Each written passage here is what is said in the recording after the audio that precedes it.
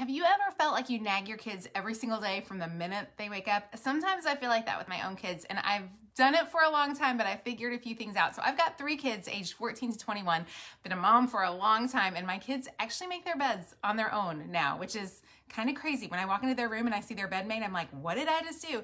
So if you feel like me, like you've been nagging your kids forever and ever, I want to tell you about our academic chore checklist.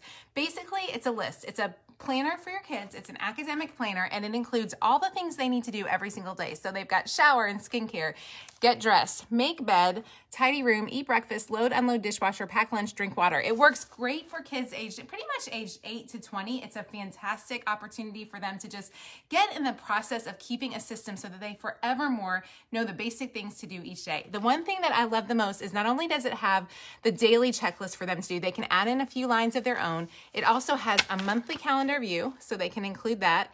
That's right there. It does have a quick scripture once a month for them to kind of keep out in their forefront of their mind for the month. And then it also has a couple pages in the beginning, a budgeting and savings page, which I absolutely love, and which also teaches them how to spend, save, and give.